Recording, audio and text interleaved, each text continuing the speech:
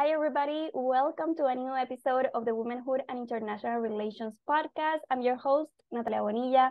And for today's episode and YouTube video, we are connecting with Dr. Ada Alvarez Conde, dating violence expert and historian from Puerto Rico. Ada, welcome to the podcast. Thank you for the invitation, Natalia. Great to see you, to be with your listeners, and to anybody that can see this video afterwards on YouTube. I'm so excited for our conversation today, Ada, because we are weeks away from commemorating the International Day of Elimination of Violence Against Women. What actually happened in November 25th, 1960, which is a date that you know more of. Can you share with us the story of the Mirabal sisters? Yes, well, first of all, thank you for the invitation. One of the things I did when I did my PhD in history of Puerto Rico and the Caribbean, working with gender violence, was digging into the story of the Mirabal sisters.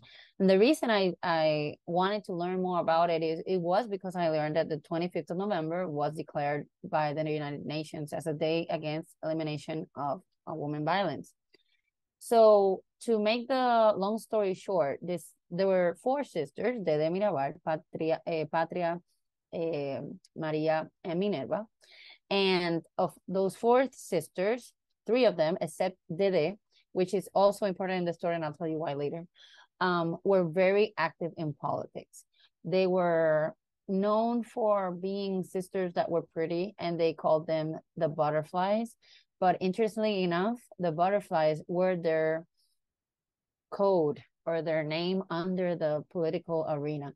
So to give you some context, the dictatorship of Trujillo was going on since 1930, and it lasts till 1961 in Dominican Republic.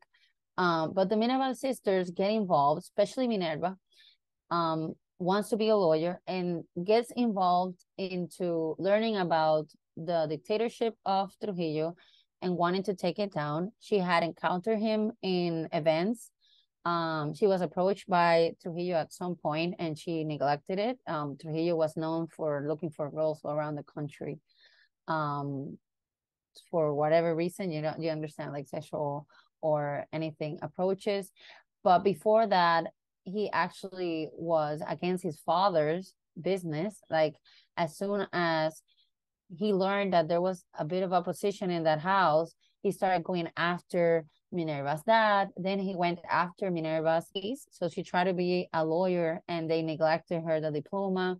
Then she had to do a speech or a letter saying that Trujillo was awesome, or that, the great Trujillo. Like, it was all a matter of oppression. However, Minerva actually founded a party, underground party, with eventually, like with her husband, called Manolo Tavares, and the sisters' husbands also were involved. So they had guns. They were planned to speak out against Trujillo and maybe taking him down, and that included flyers, that including having like guns, that included try to do like a I don't know how to say golpe de estado. Help me, Natalia. Coup d'etat. Yes. So anything related to like getting a bunch of people against the presidential house and then taking over. And that those efforts were cut off. Like flyers went down all the street. They tried to, but it didn't happen. And eventually Minerva with her sisters was in jail a couple of times. They said they were tortured, probably raped, but I know they were tortured. So long story short, this happened. She is part of the opposition, and at some point they have their husbands, the three sisters' husband, in one place, and they're in another. They let them go from the jail, and they want to visit the husbands, but they changed the husbands' locations. So they have to go to a different prison. So imagine you're going in one state, but then no, they're farther away. So by the time that they were coming back, the Mirabal sisters were intercepted by a car and killed, brutally killed. the one that was driving, and the three sisters were killed, and they put them in a car and threw the car to make it look like an accident. A lot of people didn't buy it, and I don't think it was a mistake, or it wasn't. It's very interesting that the Mirabal sisters are killed on the 25th of November 1960, but in 1961 Trujillo is killed. So it, interestingly enough, he lasted 31 years, but the Mirabal sisters was like a very aha moment on politics, where people already were doubting all that he said, because he really went after whoever was against him. So that's what happened. Now we know that they were killed. At the moment, they were just saying that it was an accident and people didn't buy it. And foremost, I think one of the biggest things that I have studied as a historian and I have tried to prove, and also involving women in politics, is that this killing, this assassination, was because of their figure as political figures more than being a woman. So it's very interesting that a lot of people were like, "Ay, bendito, we're so sorry. He even killed a woman." Like they were so fragile and I can't believe it. But at the same time, these were political people that they didn't expect that were women, sisters, and they were such a menace at some point, right? That they thought that killing them was taking them out. So you don't kill somebody that you feel doesn't have any effect on you. So that's something very interesting, and that's what we talk about on every 25th of November, and also how we tell the story. How do we remember it, and how we tell it is actually, I guess, affecting or is working towards how we deal with violence. So it's very important to know that thanks to this date of 25th of November, we have a day to remember. It's an everyday issue. It's an everyday issue because a lot of women are killed and abused every day. But is what the UN declared, so that internationally we talk about the reality of violence against women. And how we talk about that, and what do we say on media, or how we reflect on this day, or how we remember it, is very important in how we handle violence against women. So of that we'll talk eventually. Very soon. Yes, I would like to understand better the context of the Mirabal sisters, and to give our listeners and our audience members more a clear idea of how they became political actors, and why you say, for example, that their assassination was political, not only based on gender. Can you share with us a bit about how they became political figures, political agents, and how women can be perceived as such? Well, the first thing is that in a dictatorship, you cannot become a political figure. You have to be undercover. So they had an undercover name, like I said, the butterflies, and they had an undercover creation of a group to organize taking down Trujillo. So it's very interesting in history that even now, a lot of people just attribute or say that it was her husband, just because they feel it was a thing of like a male figure. But also a lot of books and papers, it says that it was either Minerva alone or Minerva with Manolo. They do not, a lot of papers do not say it was only Manolo, which is very interesting, because even on that, you see that people are thinking that probably as a woman she wasn't capable of doing that movement or birthing it, or right, creating it. So again, they were political actors, because when you're in a dictatorship and you have to do this undercover, you have to organize meetings, you have to organize strategies, right, and be strategic. You have to tell people you're trying to recruit people on your movement, but at the same time you're being followed all the time, so you have to be careful.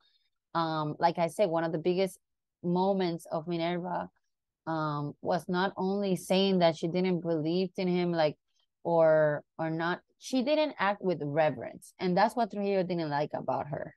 First of all, like, she didn't act with reverence. She was like, oh my God, this is the best man. Like, a lot of people just were praising Trujillo, and that's what he wanted. So she didn't praise him. Interestingly enough, one of the things that we learn about history is that she received news from other countries. So she was in somewhat privileged. She was not poor, and she had access to media from other countries. So that helped her, and literature from other countries. She was really really well raised and with a lot of culture in order to become a lawyer, which was not, that of a, again, on that timing, not as normal for a woman or not as common. It was like a big thing. But again, I'm focusing on Minerva because she was like the head, but the sisters were part of it too. Anything related to, like I said, trying to get guns, trying to do the biggest issue, like I said, they threw flyers. At some point, they threw flyers on the street. Like they sent messages of like, people, this is a dictatorship. They're killing people who oppose the president. They're disappearing people. Like, do not, like, he was always like, hi, people love me. Everything is so well in the Dominican Republic. So she was like one of the organizers of like, this is BS. Like something is happening.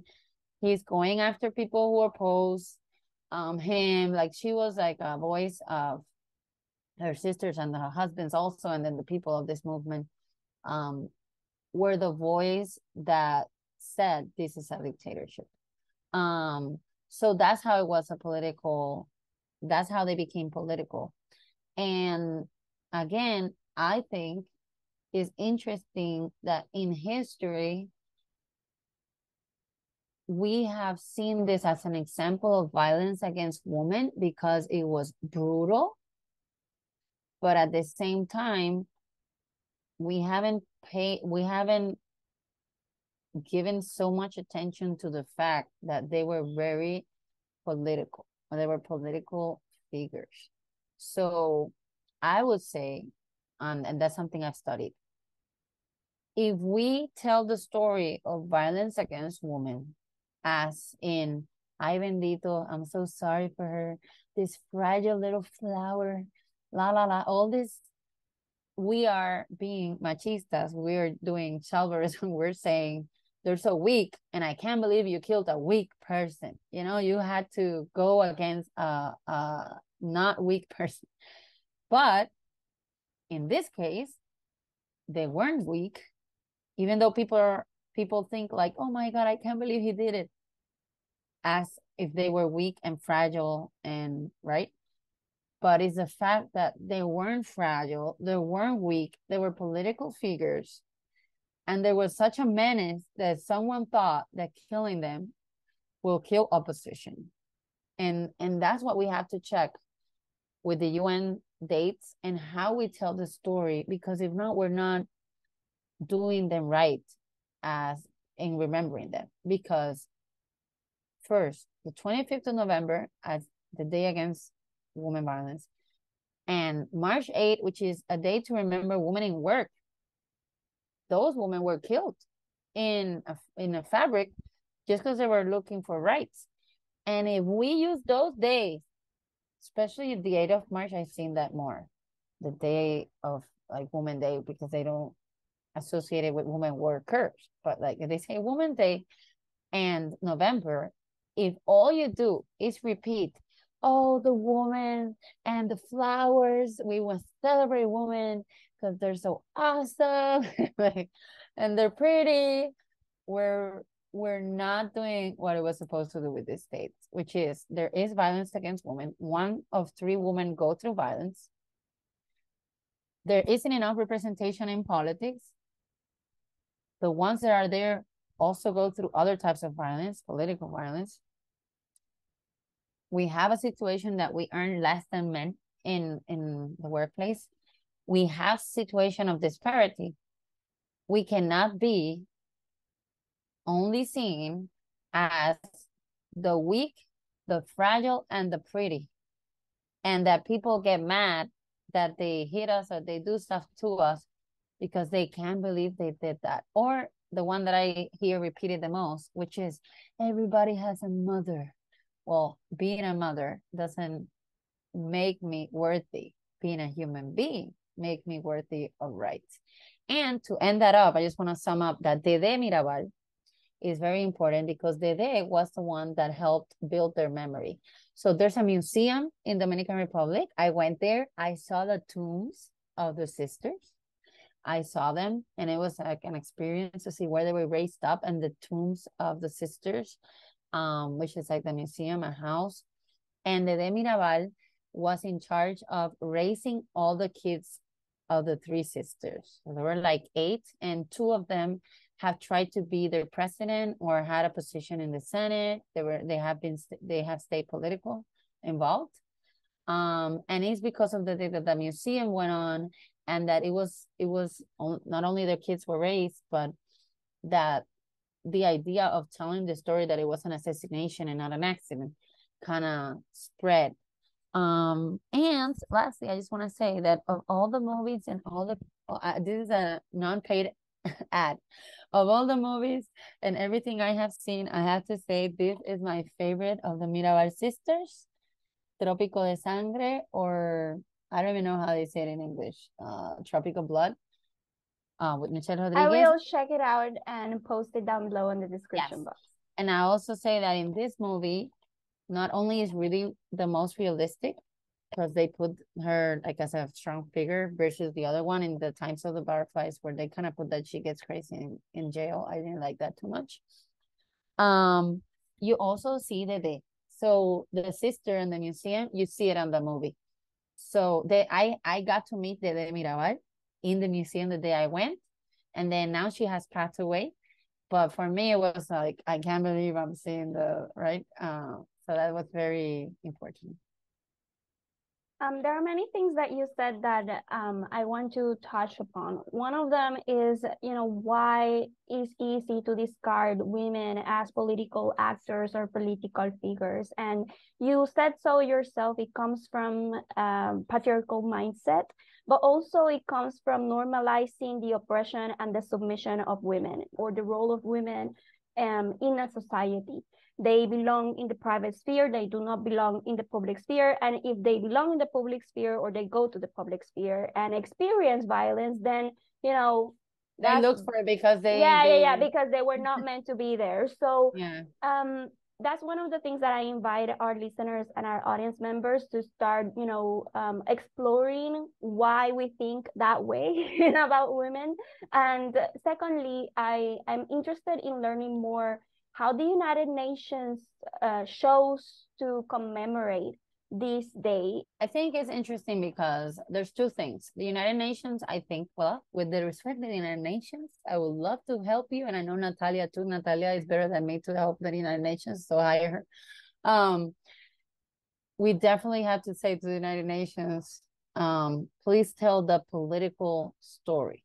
Please talk about the women as political actors when you remember the Mirabals, even though it's okay to attach it to gender violence and to condemn it, right?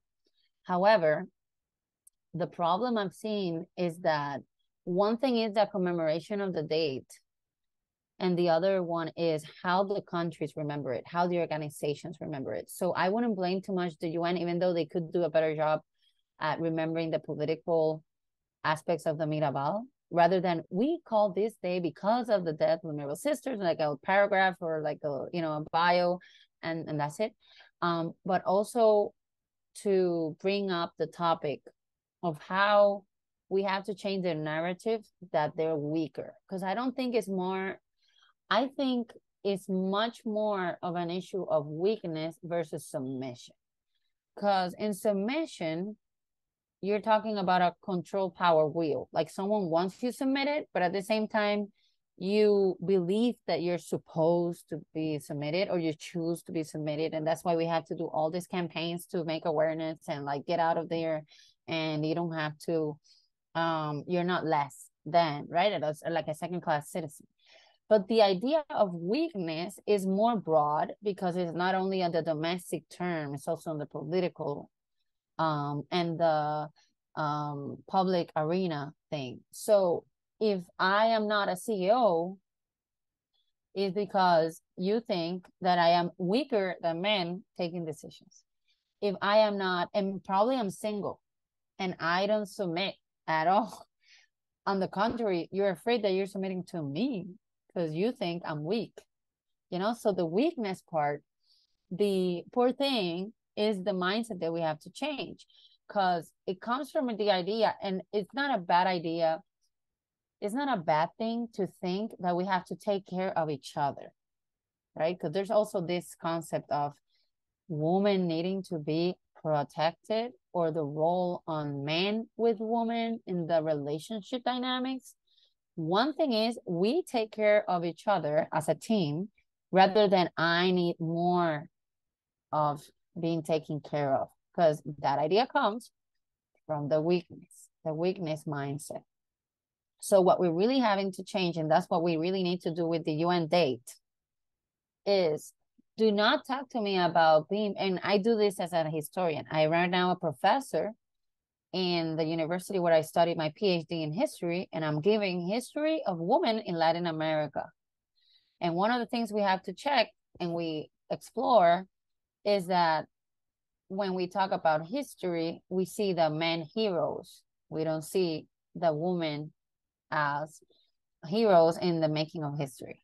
Same thing with this political stuff, right? We see politicians. We talk about the fathers of the nation, the founding fathers. We don't talk about the founding mothers. We don't talk about the again, the CEOs, the presidents. You know, we're changing the mindset, even in churches. And, you know, I'm a chaplain. This idea that what is my voice, and if it's less off, to have someone speak about what's important, the word, politics, the country, the business, and not being seen as weaker. And one of the things I've been explored this week, and I actually been working this on myself and exploring it while I'm writing something I'm writing now, my new book, hopefully coming out soon, is that I was talking about my political life because I ran for senator. And one of the things I write about is I didn't say this stuff because I thought you were going to think I'm weak. But I noticed that the reason you think I'm weak is because you say that I'm weak because I'm emotional. But then, wouldn't I not be human if I didn't have emotions? Shouldn't we be aware of emotions and handle, like, we don't have to take out emotions. We have to manage them. But it's interesting how in women, we recognize emotions as assets for maternity and for partners, but we don't use emotions as a good asset to become better leaders, to be aware of empathy of others' emotions, others' needs. And what is worse, we have built up a culture of violent men because they're not in touch with their emotions. So, because we tell them boys don't cry. So, on the contrary, having emotions makes you stronger than weak. You just have to manage them. But this idea of being weak because I am a woman, because I am emotional, because I have hormones, like dudes have hormones too, it's just testosterone, you know, like, because I'm a caregiver because of my body, awesome, but I didn't make it alone. I may bear it. I have that, like, to be a mother is a strong thing. Why were we seeing it as weak? Or how can we praise being a mother and all that our body does and not understand that the same body, if it doesn't bear a child, bears other types of child, like projects and books and a company and a country directed, or, you know, if you're a president, like, we birth all the time, men and women. We shouldn't say that one is weaker than the other. So I think the narrative will be like, why you think we're weaker? And can we really come up with bringing up these stories of the Mirabal sisters and others as how they were strong? So we change the narrative. And in terms of politics, we definitely need to talk about the Mirabal sisters as not only women being killed, but women politicians being killed. In terms of the Mirabal sisters family, one of the criticisms that we hear from different experts on the field is that this wouldn't have happened or they wouldn't have become political actors if they didn't have or came from a family of money or, you know, didn't have access to education as many of them had during those years. One of the criticisms, even within the Dominican Republic, is that they came from a specific social class that enabled them to have access to education, but also to these political parties.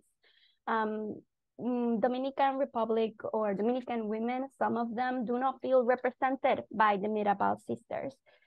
You that have been traveling to the Dominican Republic, that you have done several conferences on dating violence there and, you know, working on several projects within that country.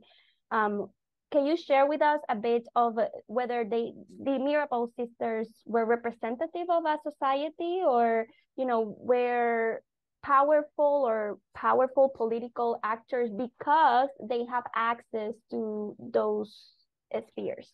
Mm-hmm. Well, my perception when I've been there is that they do see them as heroines, and more than critics. Like I've heard more praise than being criticized. I do have to say that there's a lot of on the telling of the story, on the repetition of the story.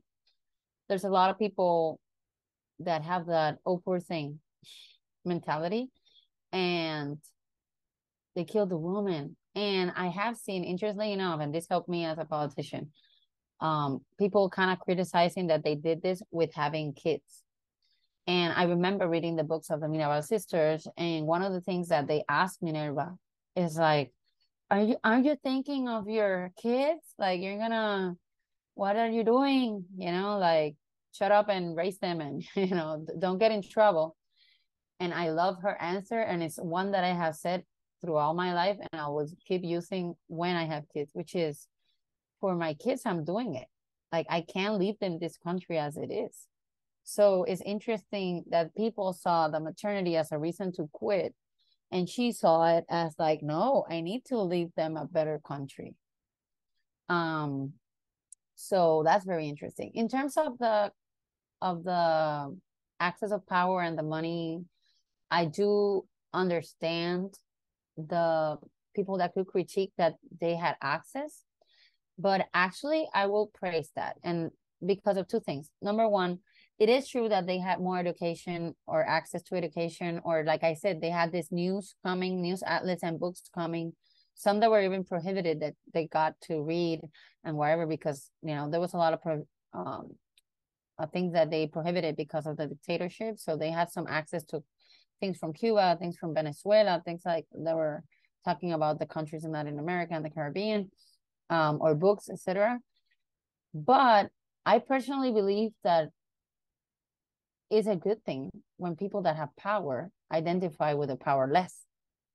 So instead of staying in the comfort zone of having all this money and having all these things and the business, they decided to fight for a better country, regardless that they had privileges. And I think that's good. Because, for example, in Puerto Rico, we don't have many stories like this, but I did a bill that now is a law to commemorate women in politics, like the women in history of Puerto Rico. And one of the people that I put it there, and people were like, oh, it's Soria Solina Ferré. Soria Solina Ferré, there's a lot of politicians, but she is a nun. And this nun came from the most millionaire families of Puerto Rico, which is the Ferrer. Owners of the newspaper, owner like a bunch of stuff, like millionaire. And she decided to leave everything behind, not only to become a nun, which obviously is for her devotion of God, but to create foundations to help poor people. So I think it's a good thing when we come from oppression, which is like most of the leaders in the world come from oppression and from down, like from below, when they go up and they have like the experience of sacrifice and all of that, hunger, and injustice. But it's also very good when someone that comes from privilege decides to drop the privilege to help people, even though they are not from that, they're not suffering the same. So it takes a lot of empathy and, again, bravery to leave everything behind. Like Minerva could have said, I want my lawyer's degree and I'll do whatever and I'll suck up Trujillo. Trujillo's the best. I want my degree, you know, like I'll do whatever and I will stop everything and I'll just get this marriage and I will keep my kids and I will have them forever. They didn't. Like, all the family got like involved, even the family got involved. Like, it's interesting. It was like just one, like they got involved. So I understand that some people might think that it was better if she was poor, but at the same time, I am happy to know that this person who wasn't poor still got oppression from a dictator and still decided to risk her life, which actually, like we know, cost her life for people she didn't even know, or for people that she probably couldn't relate to, because she thought of the country as a whole, rather than her privileges. In terms of the Trujillo dictatorship, Mhm. can you share with us how it was the situation of women during Trujillo's dictatorship and after his fall in 1961? What happened with the situation of women in the Dominican Republic with the new administration? Well, the problem is that a lot of people, it's interesting how in history, a lot of people see progress regardless of the human rights violations. And I've seen that here in Puerto Rico and in other places. They're like, I know he's corrupt, but hey, we have a university. It's like, I know he killed people, but we got a train, you know, like, or here we have like Coliseum. It's like, I know he robbed and there's like a bunch of people in the federal prison, but oh my God, we have a train, a convention center. Like, it's like, so I have to say that, and this is something very sad, but even today, there's people in the Dominican Republic, and this is what I was going to say, I think I didn't mention it, that repeat the story of Manolo being the one that did the party and not necessarily her. There's some places where they praise more Manolo than her. But also there's people who really like Trujillo. And that's messed up because, like, he's a dictator, but then people have some discourse. Like, there was a Trujillo guy like running recently, a family member of Trujillo running. So it's very interesting how people can be so in love with wealth and progress, whatever that means, that they override human rights. So I'm saying all of that because I can't say that there's specific laws that change immediately after Trujillo, but I know that with Trujillo, there were universities, there were, some prosperity. They did some institutions of the government, and people override the fact that he killed people that were opposition just because of that. So some woman will tell you, oh, but we have universities, or oh, we had that. But in terms of gender violence or gender topics, I think in the later years, like on the latest years, like I'll say 20 years, probably the time I've been traveling, I've seen a much more aggressive campaign on fighting against women violence or having women in positions. For example, I know there's a vice president that has to be a woman. I know there are positions like things that require that there's representation in some places, like not only men, like balance political positions. There's still a lot of machismo because it's a cultural thing we have to fight. But I do have to say that I've seen the change of talking of gender violence as a bad thing. That has taken longer than normal. Like it's a lot of people thought it was not a crime, like, or will justify that based on how they report it on the news, or be like, if she did something, like it was normal. Like, you have a wife, you beat her. It's like a normalization.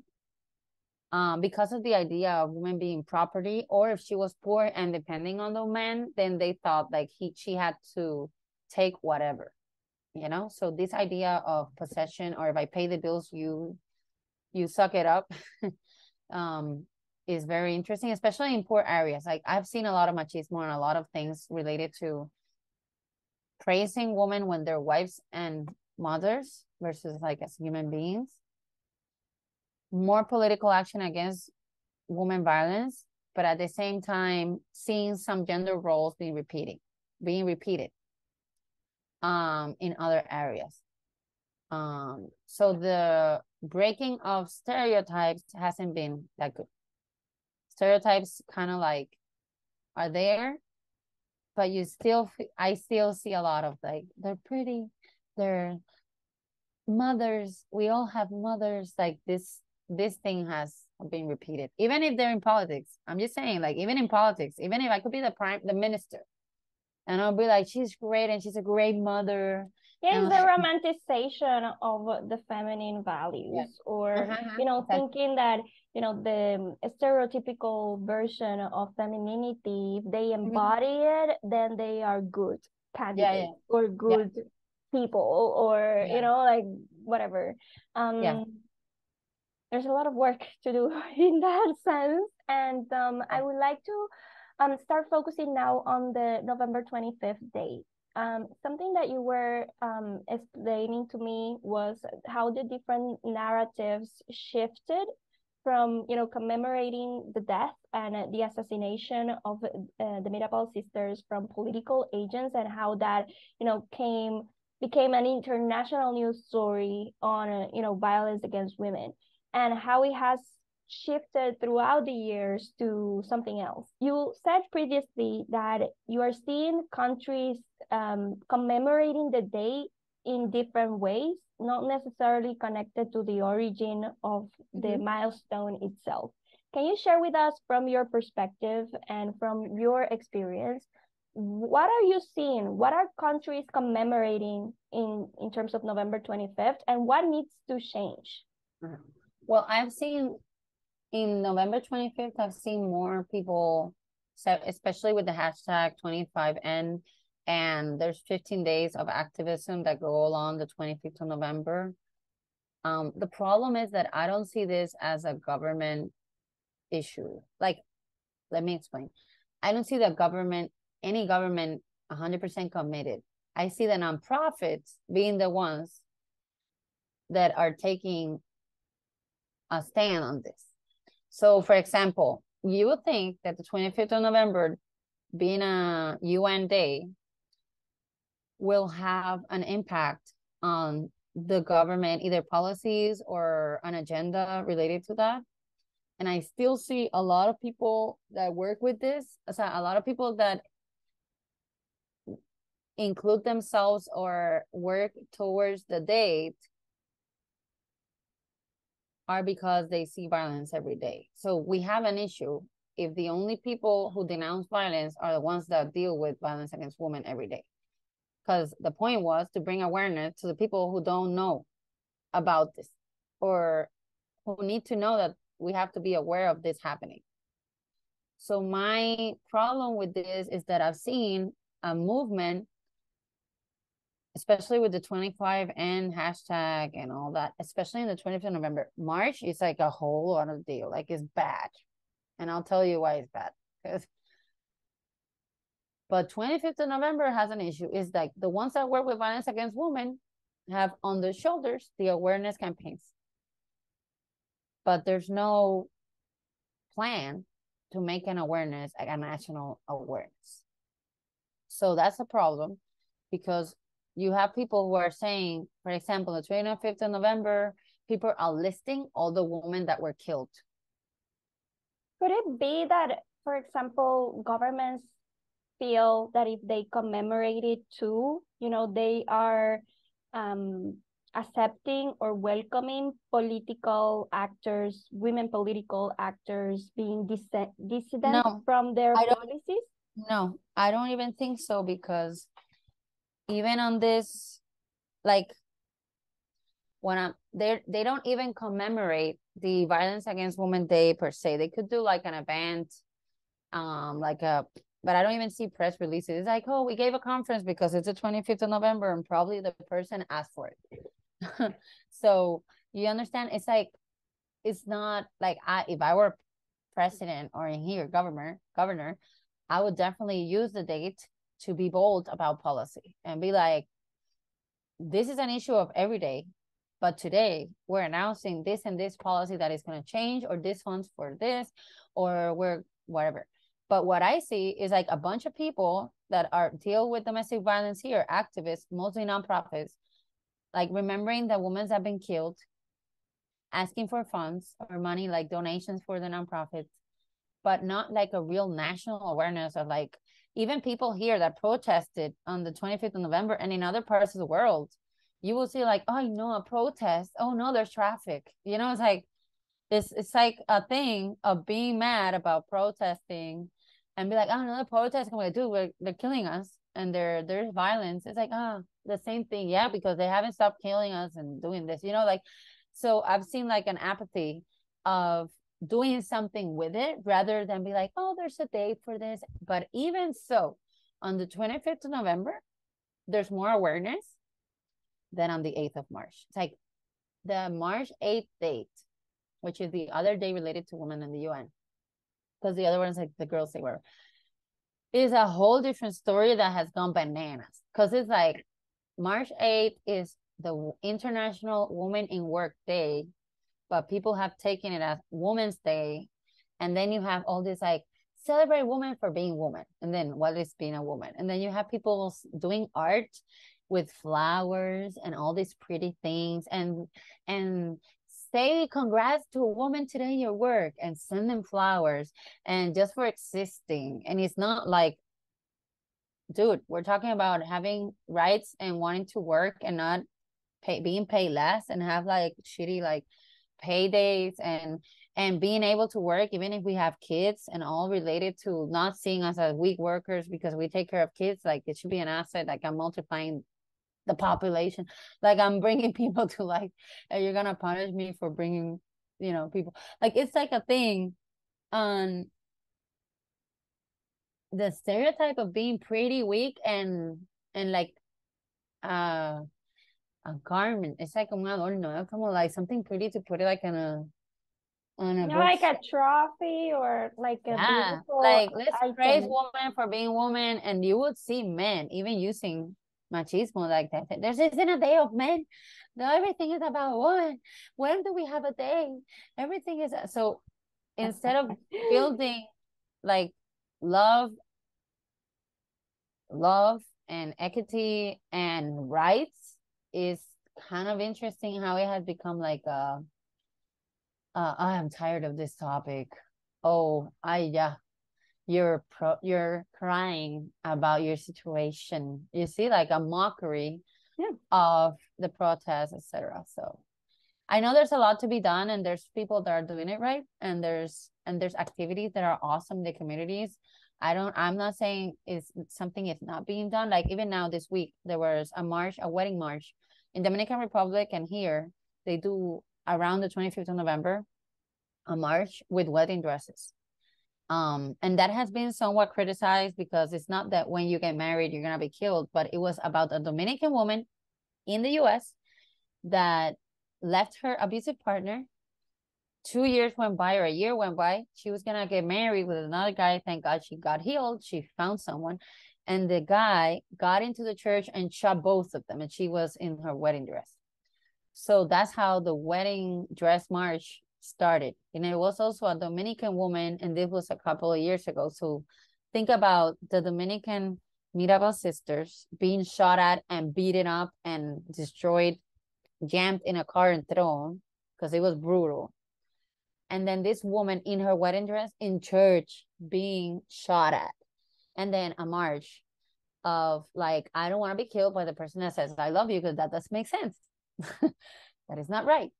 So I have three last questions before ending our interview. One of them is connected to the date of November 25th. Do you think it is effective to commemorate this day? And if so, or if not, why? Yes, the answer is yes, and it's effective because as a historian, I have to say that we have issues with memory, and there's a lot going on.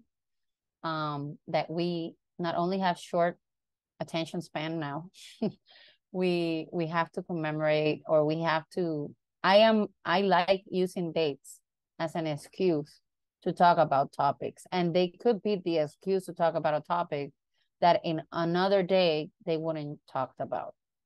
At least in Puerto Rico, I wrote a bill that February is Dating Violence Awareness Month, and people are like, "Oh, what is a month do? What does commemorating a day or a month in this case do?" And I'm like, if it didn't have that, they wouldn't even do like an event. And it's actually going door by door by door, right? Like, hey, this is important, it's important. So sometimes people with the excuse that something pops up in the calendar, even now, like there was Veterans Day, people remember veterans. There's Memorial Day, people remember. There's whatever day, and they're like, it may sound stupid because we have a lot of dates and whatever, but it's not stupid when it becomes a movement or when it involves people. And I have to say, and I like this quote, and I always repeat it, like, people shouldn't be afraid of the government. The government should be afraid of its people. But instead of using afraid, I will also say like the government works for the people. People doesn't work for the government. They build up the government, but the government is an administrator of the public assets, but it's not the patron or the owner of the people's stuff.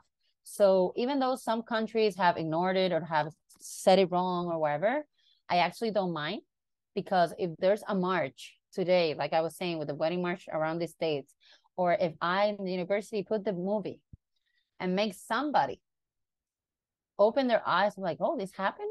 Oh my God. Well, I already made a change because one person, even talking to you, like you're saying, I didn't know about the Mirabal sisters that much. Like you're making a change by talking about it. I have another excuse, and I have to say, like, I have a tattoo that says mariposa in Taino. So I went overboard. I went to say mariposa, butterflies, because of the Mirabal sisters, but I made it on the native language of Puerto Rico. So people are like, what is that? I'm like, it's called butterfly. Let me tell you about the story of the Mirabal sisters.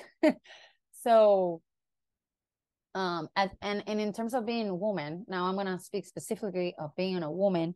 We need more examples of brave women and examples and inspiration of women. And due to the fact that we're less,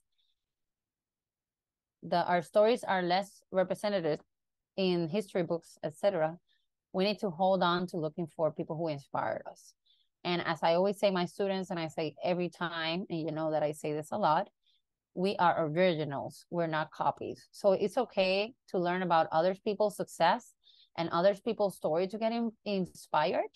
But I don't plan to be Minerva, even though I love Minerva's story. So it's an inspiration, but I always have to remember that I'm an original, not a copy. So I'm gonna learn about Minerva and other women that I can get inspired of, and use it, and then become the upgrade and become the new version, or give my own twist to it because I am different.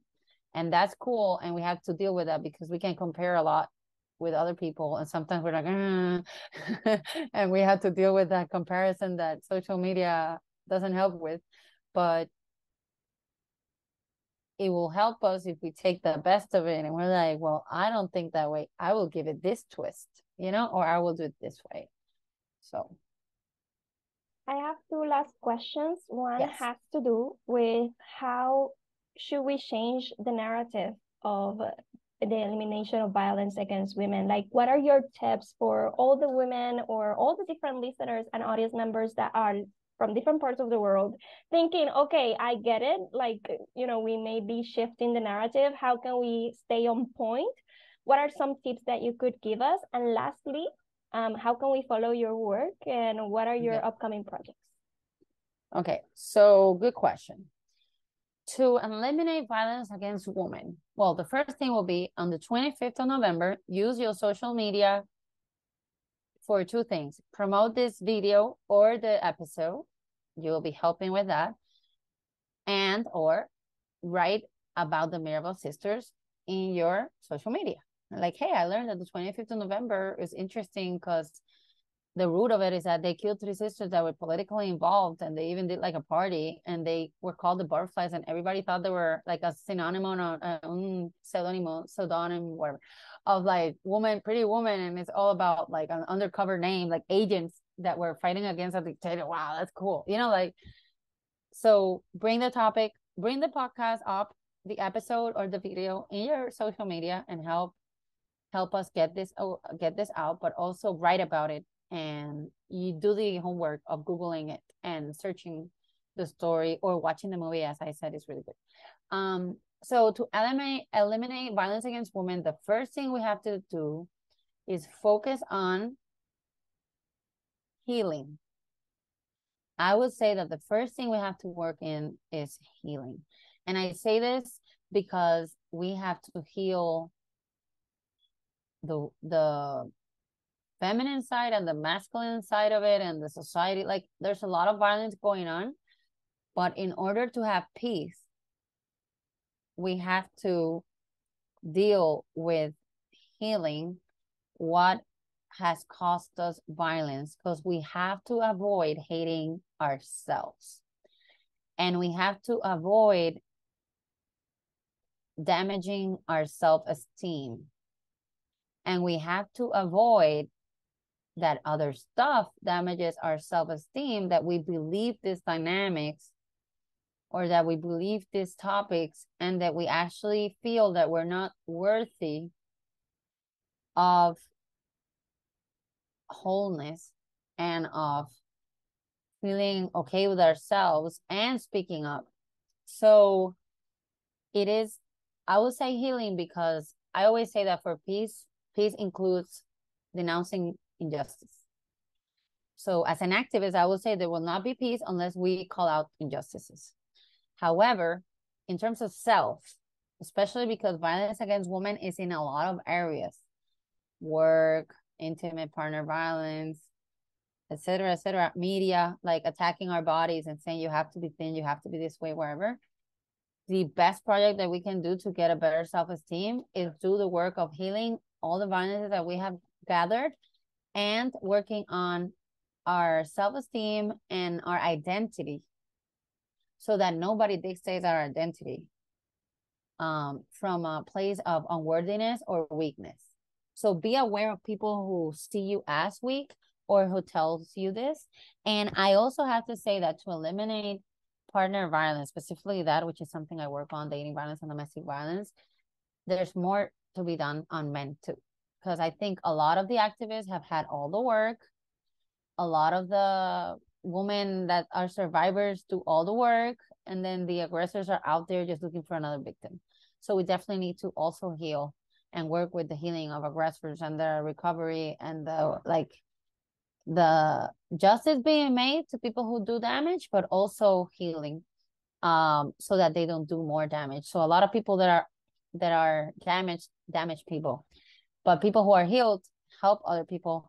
And we need to change our narratives. We are not condemned to one or the other. We can change and transform. So, and I will say lastly, I will definitely want more women in politics, and understand that there's going to be opposition. But again, we need more heroines. We need more inspiration. But also we need more actions. So it's not about having women in politics only and representation. Is having women that know about women rights and defend women. Because one thing is to be a woman and run, and another one is that you run and you're not dealing with human rights or being vocal about it. And also, women issues are the economy, the environment. So do not ever, as an activist, I know this, I can be called to talk about domestic violence because I'm an activist on that, but women issues are not only domestic violence. So do not let yourself be put in a box that because you're a woman, you have to talk about domestic violence or being a mom or families or whatever topics that are stereotypical. And I think at the end, we just need to be teammates, and work together instead of rivals. So being an activist is good, and I will always be outspoken on that. And I have to deal, and I have had to deal with defending other people more than defending myself in some occasions. And I'm dealing with that every day. And being vocal includes that, like, do the work and healing, and how do I speak up, and like, how can I come from a place of worthiness, of power, and that will change the world. If we deal with ourselves and we invest on this, we're gonna heal the world. Definitely. How can we follow your work on social Follow media? me as Alvarez Conde, in like my full name, Ada Alvarez Conde, in English, Alvarez Conde. In Instagram, in YouTube, I have a channel. There's several stuff in Spanish or English, but in TikTok, I'm doing some videos. Instagram too, related to domestic violence, like signs or anything related to amor propio or self-love. I'm trying to do more English content, but at least on my Instagram, I do share English and Spanish content. So if you want that, and Twitter, I tweet a lot. So Ada Alvarez Conde, and be aware of all the events. Like on the 19th, I'm doing a peace promoter program. I train people to give conferences, but that will soon be something you can take online and probably in English. So please follow me to learn about this academy where you can get online and get trained on domestic violence, dating violence, and become a speaker yourself and an activist. So be aware of that, and just remember the Mirabal sisters, but keep fighting. And if possible, look for the heroines in your own country to learn their history too, because I think that's also one of the key takeaways of today's conversation is, yes, it's important to commemorate Mirabal sisters, but also look within your own country, who are the women and who made the history. Yeah. And even who were like shut down, you know, because they are not remember because of X, Y, Z, Y, you know, look for that. And, you know, also keep in mind that you can become one of the women in history in your own country in the future for other future generations. And it doesn't involve dying, and that's important. People think that to be a heroine, you had to die for the country. That's not cool. I understand that's not a wild thing, but we change lives just by being vocal, by doing our own healing, so that we stop cycles in our own family.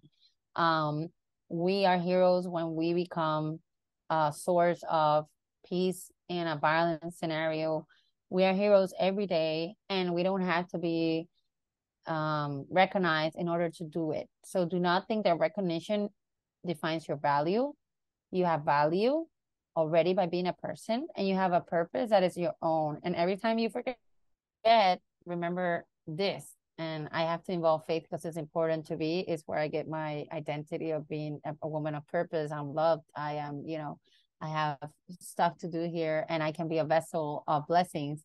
So remember this finger, or any other, but remember that there's no other ID as yours. So think about being unique and being wonderfully made, and in your own way, with your own skills and your own weaknesses. You are strong and you can do stuff. So don't think that you're weak, and even your weaknesses can be used for good. Just don't let other people tell what are your weaknesses or that you're weak. And knowing yourself will let you stop any voices that condemn you or put you down.